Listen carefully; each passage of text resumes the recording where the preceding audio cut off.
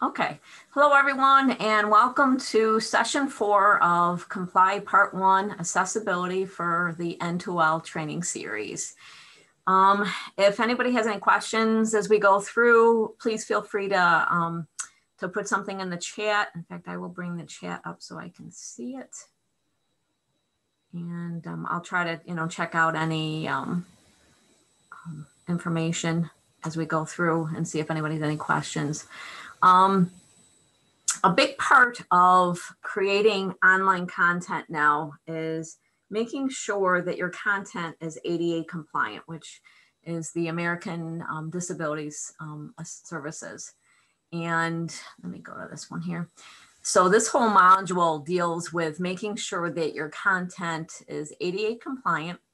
And we're also going to talk a little bit about using universal design. The big thing is, a lot of times we gear our information towards students that might have disabilities at the time, or are sight impaired or hearing impaired, things like that. But a lot of things that we do actually help out all of our students, okay? For one of the things, like if we have a video playing, having the closed caption showing can help everybody. It helps with the vocabulary, so students can actually see the words that are being spoken. So that's just, one experience for ADA. So a big part of this module, like I said, is removing the barriers for everyone and not just for making it ADA compliant, which also helps, okay? I'm going to talk about how the standards that we're going to be looking at through OSCR that we've talked about since day one, the quality rubric, and the ADA standards are actually built right into OSCR. So I'm going to talk about that. Learning steps to create compliant materials. I am going to talk a little bit too, I don't really have it in my PowerPoint, but our responsibility of selecting course materials that are compliant as well. All right. And like I said, building and designing our materials using the universal design methods. And we're also going to talk about the key takeaways of working with students that might have, whether it be learning disabilities or other types of problems that they have, okay, or issues. All right, so OSCR has a whole section on design and layout, and I pulled this into my PowerPoint because just about everything in the design and layout would fall under the accessibility issues. A couple of things they talk about is don't have flashing or blinking text. That would be awful. I know that we have some faculty that would have problems with that, with vertigo and, stuff like that. Using standard fonts. I know that we like to spruce our stuff up, but we want to stay towards the sans serif fonts as opposed to the serif fonts that usually have curved tags. I know that Suzanne was thrilled when we were allowed to go back and start using Times New Roman again. That back in 2014 was not allowed. So there are a few of the serif fonts that are allowed. Displaying your content in a nice, neat layout manner.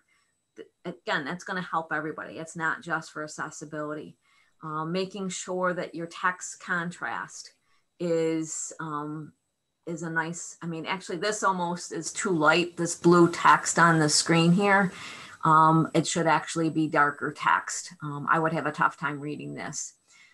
So you want to make sure that your contrasts make sense and are readable. And then they get into talking about doing alt text on tables and on URLs that you set up, and images. And basically the big thing is making sure that when you print out a document without color doesn't make sense, okay? And I've talked to a few people about this when we talked about making your syllabus ADA compliant. Using slideshow layouts, very important to make sure you do that, because it won't read right if you with the screen readers, if you don't use the layout. So like I said, this whole section in here about course design and layout is all built as part of the ADA compliance, okay? Then I also grabbed, there's a section in the content and activities. And one of the big things is giving our students the ability to express themselves in different ways.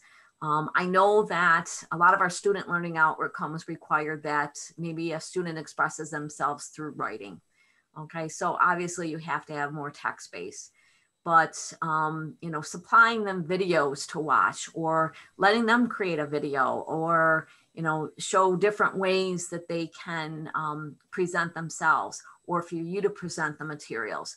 So sometimes just giving them different options and how the materials can be used and watched and learned can be part of making it more accessible as well. Okay. In this section, I highlighted and pointed to the information about making sure you give them a PDF. Now, does a PDF definitely make it accessible? No, but it might make it accessible for, you know, our students that are using handheld devices. Obviously, we want to try to make our PDFs fully accessible so that they can be read to a student if they're using a screen reader. But just giving them a PDF also helps everybody. Okay, so that's why it's highly recommended. So if they were pulling up a document on a phone, they could do that. All right, so that's one thing. Another thing they talk about is having alt tags and captions on all of the non-text items. Okay, if you have an image of something, you should always have the alt tag on it. So that way, if a screen reader read it to them, it would tell them what that picture was of. If you have a video, you want to make sure that you have transcripts, okay? Either a transcript or closed caption. The recommended is the closed caption, so that as the video is playing, they're actually seeing the text that is being spoken at that moment, okay? So that would be the preferred one. But if you were to have a video that you didn't have the ability to close caption it, you could actually build a transcript for it, which would be probably your script. But now we have tools like YouTube. If you upload a video into YouTube, it automatically closed captions it for you, okay? And it's gotten a lot more accurate than it used to be. Our ensemble has the option to go in and close caption. I think even, I know that if we have pro accounts, if you take it Zoom recording, it takes it out to ensemble and it will close caption it. So there are services out there that we really don't need to use transcripts like we used to, because we're not paying for the services anymore. Okay. Donna, can I chime in with one Sure. question I see in the chat? So two things also, I just want to mention that we are on a Zoom right now, that if you go in your settings in Zoom, we've mentioned it before on these weekly meetings, you could set it up so a transcript will, when you record to the cloud, it'll automatically create a transcript for it. Now, when I send the recordings out right after these sessions, it usually takes a day till the transcript somewhere happens overnight at some point that the transcript shows, but that does make it compliant. So you can make these Zoom recordings if you're using them for your blended class or other things. You can also get a transcript with them.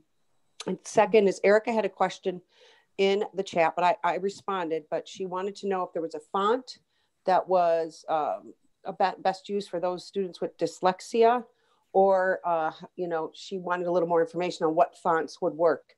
I told her we'll send her a link to a list of fonts that work for accessibility. Yeah, I don't know if there's a specific font for that particular issue, but the recommended fonts are like Arial, Calibri. Yep.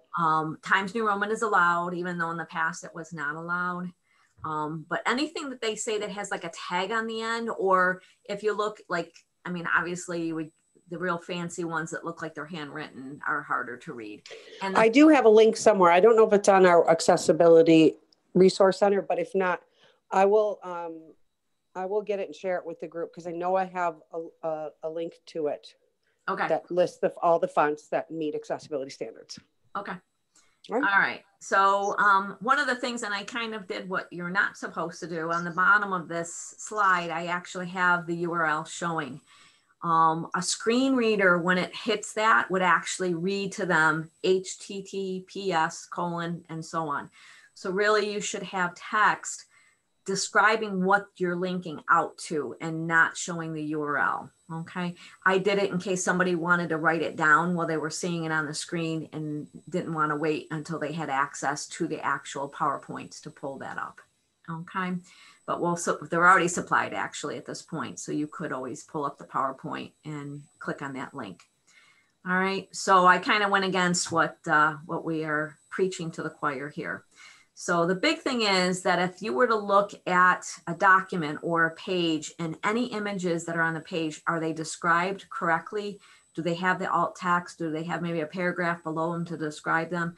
So that's some of the things you want to think about as you're creating your own materials. Okay, and one of the things we're going to talk about today is all the resources that we have available for us that will help you prepare your content and your materials to make sure it's ADA compliant. Okay. All right. One of the other big things that's happening right now is SUNY has set up groups for every campus. All 64 campuses have a group that's part of what we're doing on our campus for electronic and information technology, EIT accessibility. And I'm actually on this committee, and we just submitted our report. We had to report to SUNY telling them what we were going to be doing for the next 2 years to prepare our faculty and staff and our facilities as well. It's not just our electronic parts of it. What are we doing to prepare our campus to make sure it's totally ADA compliant? All right, and that's part of the reason why we did another set of sessions back in October on, how to make documents ADA compliant, how to make a PDF that's compliant, things like that. So, and that was one of the things that we reported back from our department that said, we're going to continue to work with our faculty through the next 2 years and try to train them and prepare them for this task that they're going to have. All right.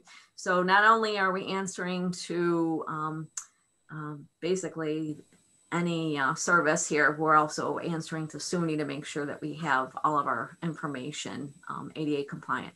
Plus, we got to remember that, especially when you think about it, now that we've gone remote and then come back and then try to build our materials after the fact, that we have a lot of stuff to go back and fix that we've, uploaded and added to our courses.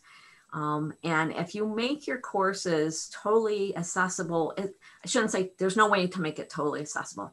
To make it as accessible as possible, you are not going to have to go back quickly when you get a student that says that they're sight impaired or hearing impaired and try to change your content to make it work for those students. We're trying to do it right from the get-go when we're building it, okay? So that's why we've got it part of the 6-week program to make sure that you guys know as you're building what you need to do, okay? Now, we also have a whole section, and this is what Lisa was talking about. We have a section on our blog, on our Teaching Academy blog here, on accessibility. And I just have a small screen capture of it. But on this particular part of our website, we also have all of our recordings that we did back in October on how to make a Word document compliant, how to, create a PDF that's compliant from a Word document or from a PowerPoint, things like that. So I would recommend, if you're not real familiar, going back through and watching those videos based on what you're building material-wise. PowerPoints that are downloaded from publishers are very often not even close to being ADA compliant. So it's our responsibility to either reach out to the publisher and ask them, you want to include this in your course. Can you give me an ADA compliant version? A lot of them right now are saying that, contact us when you do have a student that is blind or sight impaired or hearing impaired. Which at that point, you're already putting that student a week or two behind waiting for those materials to become ADA compliant to use them in your courses. So, so we'll talk about some of the things that you can do to work around that as well. Okay, so this is one of the great resources for you to use. Okay, another resource that you can use is Blackboard ALI, and that's that gear that you're seeing on your files that you upload in your courses, okay? And they have the technology that will actually tell you what steps or what things are wrong with your documents. And Ally actually goes deeper than Microsoft Word. So if you're already using the checker in Word, it's not grabbing everything, and Ally is picking up quite a few more things. So you might run that accessibility checker in Word and think you've got it all ready to go, and then you upload it into Blackboard, and all of a sudden it's telling you that there's still some issues with it. So it's actually better to upload it to YouTube, and I'm sorry, upload it to Blackboard so Blackboard can check the files. Okay, so use that tool. It's a great tool to use. Okay. All right. So one of the things we're going to talk about is what we're going to be doing in Module 4 homework wise. And we're going to talk about the activities that I have you doing. And I know some of this stuff you've already done, but it might just need to be tweaked to make it ADA compliant. Okay. I know a lot of you have been sending me your syllabus, and I've been looking at them as requested. And I've been, cleaning some of them up and getting them ready for you. So if you do want some help with that, I've been working with this for years now. And I was also trained back in 2014 with Lisa and Lynn Brochu to learn how to, make the documents and stuff compliant. So I can help you out with that as well. Okay. Okay. So the next steps is I'm going to go in and I'm going to bring up the course and what we're going to have you do. So at this point, you should see my Blackboard. So Joanne, you're shaking your head. Yeah. So I know you can see it. All right. So, Yes.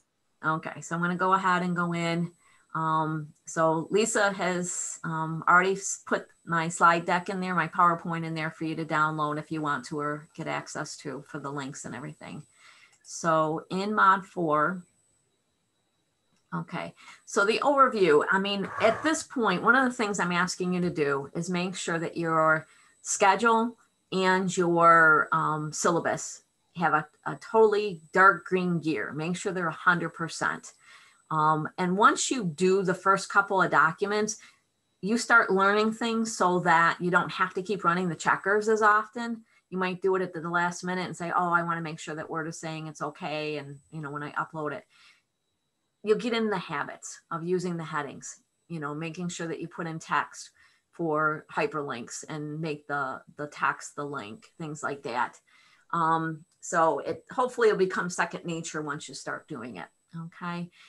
So we want to make sure that all of our materials are ADA compliant. We're going to identify the quality and compliance standards, which I talked about through Oscar, and that was part of the PowerPoints. Learn the steps to create compliant materials, and that's some of the readings and stuff that you're going to be doing in this module. Identify and use universal design. Okay, universal design has been around for many years, and you've probably seen the graphic where they show the students standing outside a school, and they have a ramp that's covered in snow, and they have stairs covered in snow. And the student that's in the wheelchair is sitting outside waiting for them to clear off the ramp. And that student says, why aren't you clearing off the ramp first? And he goes, well, because you're only one person, and we have all these other students that need to get up the stairs. And she points out that if you did the ramp, everybody could go up the ramp, not just me.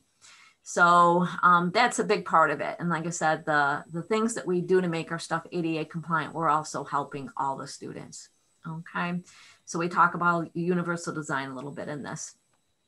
And then we do have a discussion where we're going to do the key takeaways about compliance and universal design.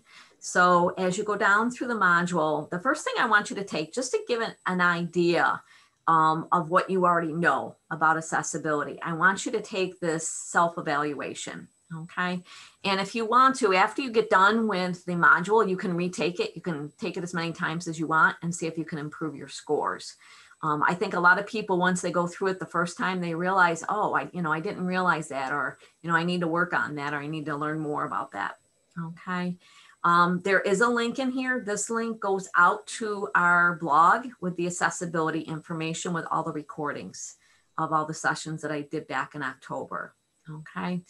Another thing that I talk about in here and bring up, and this is something I've been trying to point out as I've been helping people build their courses, that online discussions were a terrible barrier for not only our sight impaired students, but for our students overall.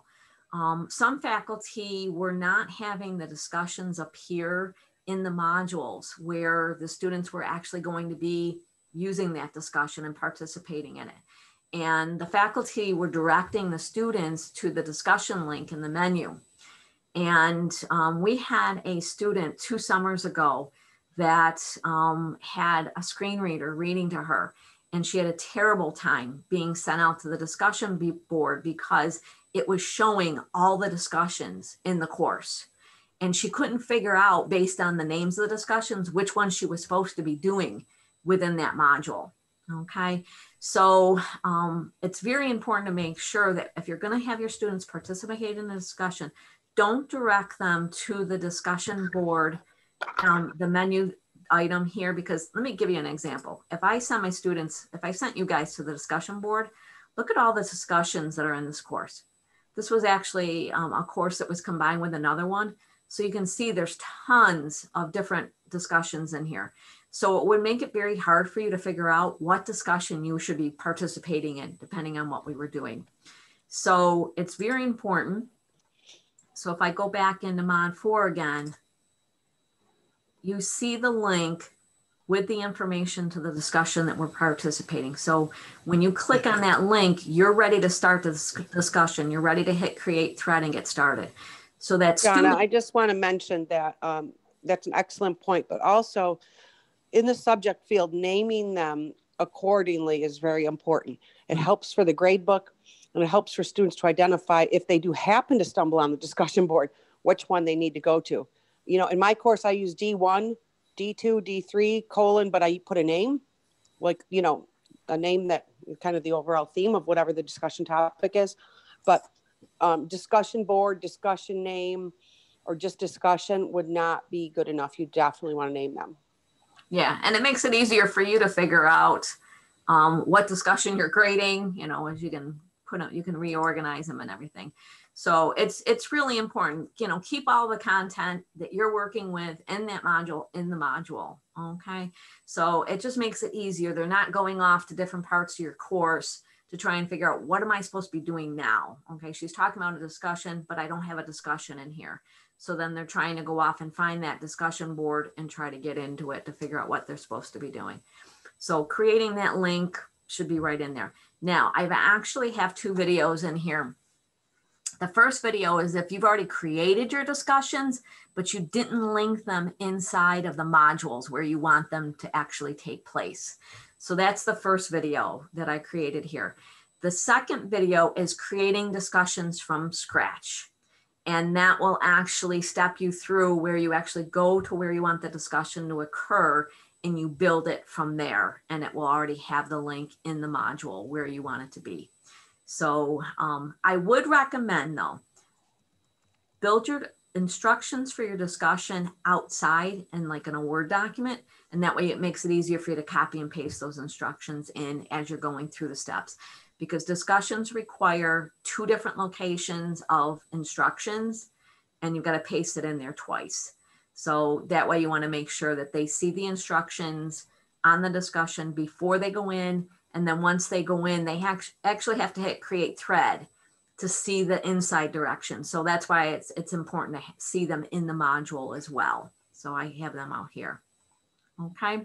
I do have an example of why we are required to make sure our content is accessible. And I talk about the ADA, the Americans with Disabilities Act, and what is required to us by federal governments. All right, there's a video in here that you're going to watch about universal design. It's a great video. Okay. Here's our discussion, and then your 2 homework assignments. Okay, your first homework assignment is to actually go in and make sure your syllabus and your schedule are ADA compliant. Okay, so if you don't have that dark green 100%, try to get it to that point using my examples and my videos, and try to get it to that 100%. A lot of people will get it so that Word says it's 100%, and then when they create the PDF and upload it, it says all of a sudden it's 98% PDF.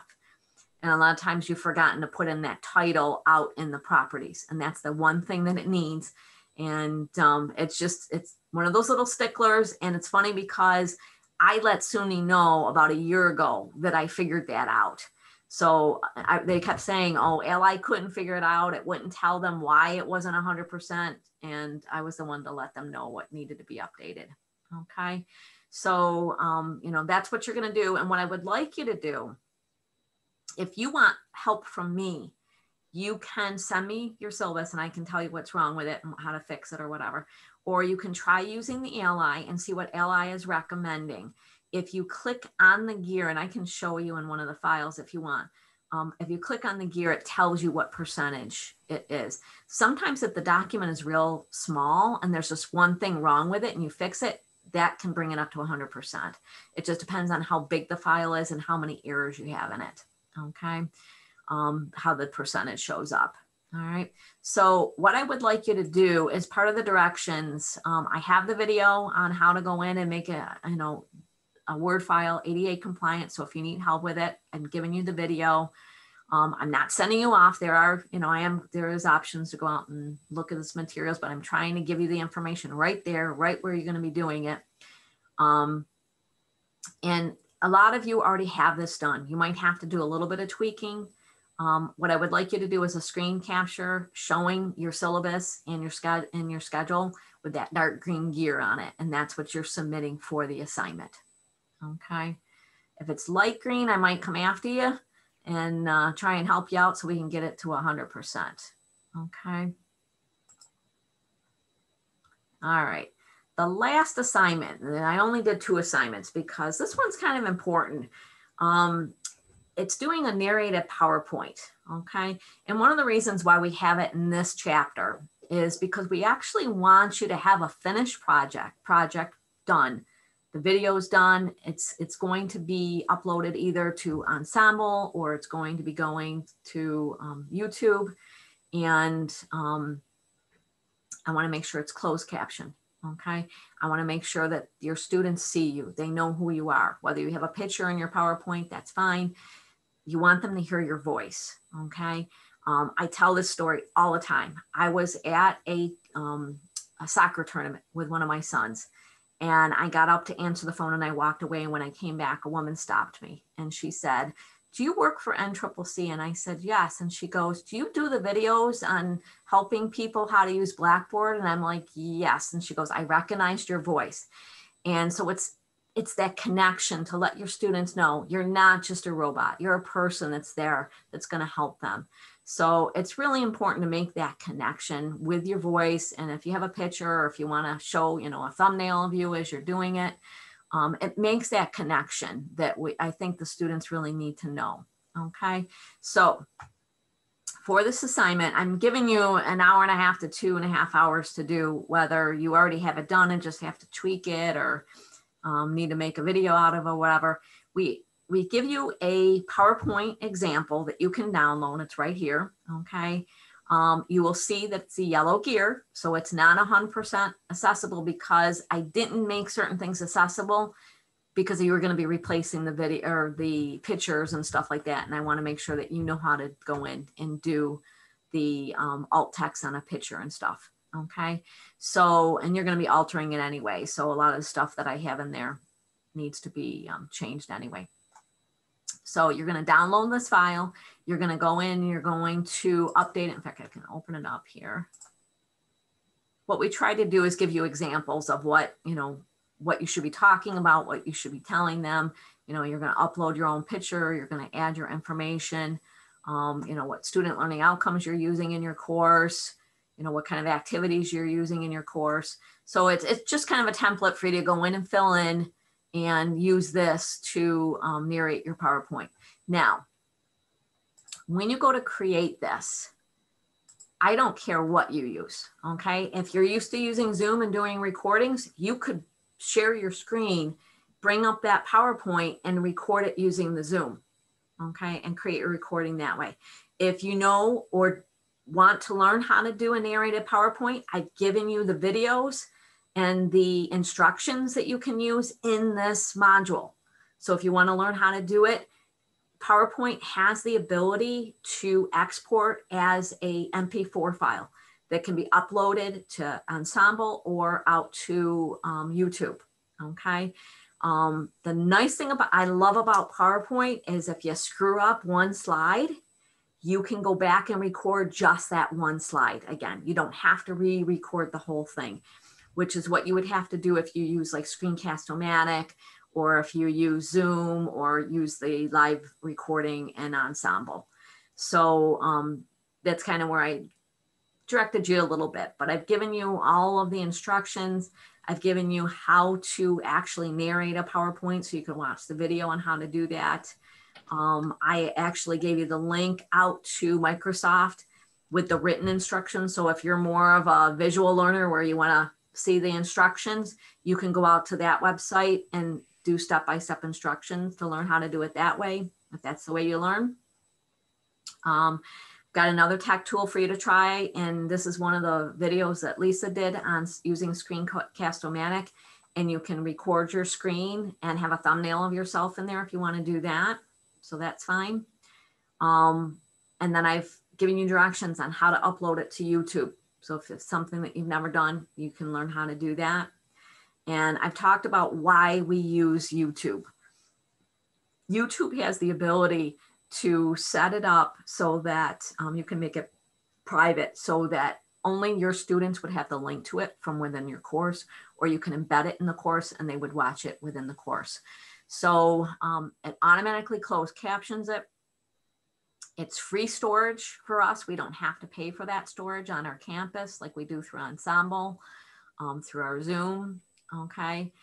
We can make it private. And for those of you that are adjuncts that are teaching at multiple campuses, if you upload something into your Zoom account or your Ensemble account, you might not be able to embed that on another campus on one of your other classes. So YouTube, you have it, you have access to it and you can use it anywhere you want. Okay. So that's one of, the advantages of hosting it on YouTube.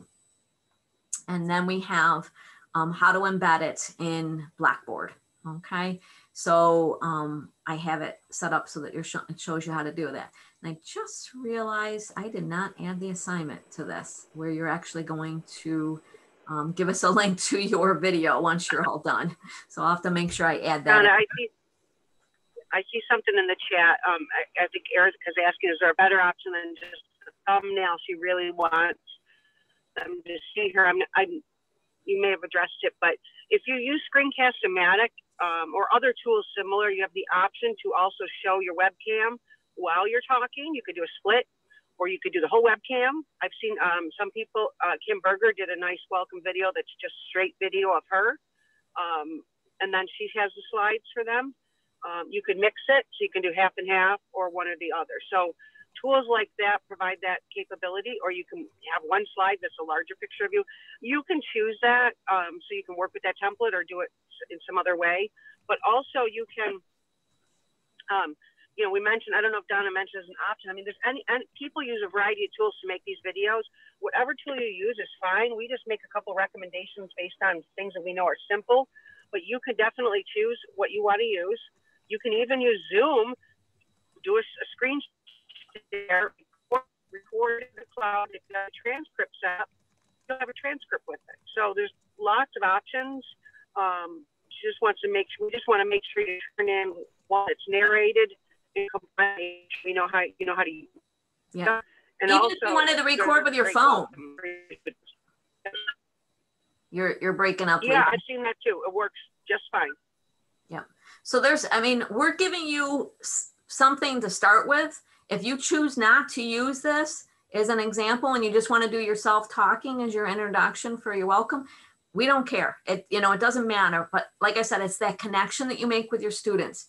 Even if you just show a picture of you, it's better than them not knowing who you are. So if they did come to campus and they saw you in the hallways, they would know that you were their instructor. Okay.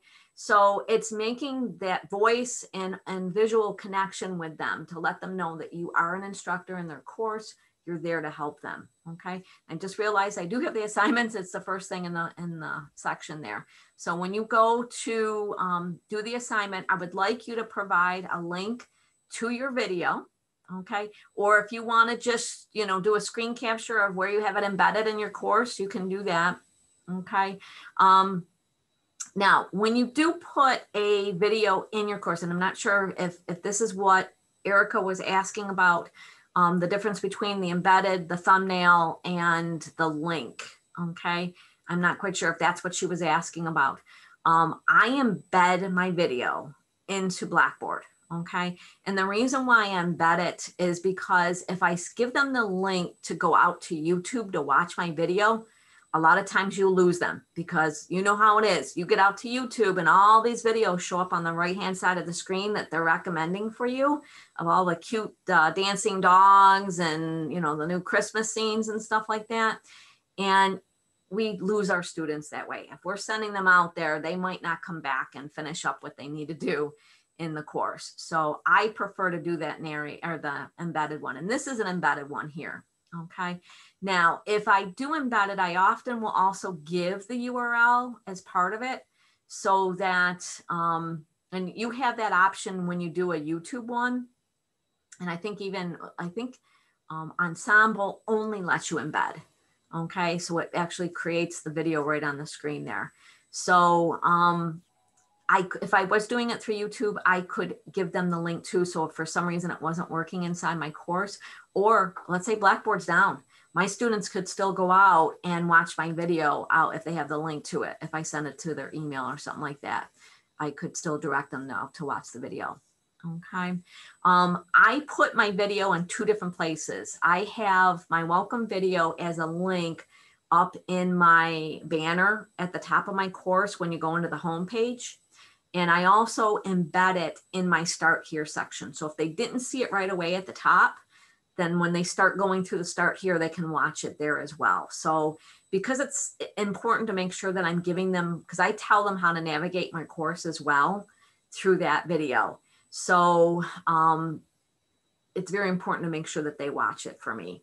Okay. So, you know, it all depends. You know, you could do a video introduction just talking about yourself, just to introduce you to the course. Okay. You could do, I use Screencast-O-Matic to go in and I actually navigate the course for them to show them what they should be clicking on to get started in my course. Okay. So I actually have 2 different things that I use. So, you know, if you choose that that's what you want to do, that's fine too. But like I said, it's that connection you're making with your student to get them started. Okay. How you do it, whatever tool you use, it's up to you. Like I said, if you don't want to use the narrated PowerPoints that we're giving you as a template, that's fine too. It's, you know, totally up to you, but we want some kind of welcome that includes, you know, your voice, maybe a picture to start with, or the audio where it's showing you. I know some people don't like to have them on video. So they would prefer to do the PowerPoint and just show a picture. Okay. So it's totally up to you how you want to do it. And back to Erica's question, I think the thumbnail, they actually have to click on and it still only goes up to a certain size when you do the thumbnail for them to watch the video. Okay. And like I said, I prefer embed, but you could do the link out to YouTube as well. Okay. All right. So I'm done going through what we're going to be doing in the course. Is there anything that I missed in the questions, Lisa, or anybody else that wants to unmute and ask a question or?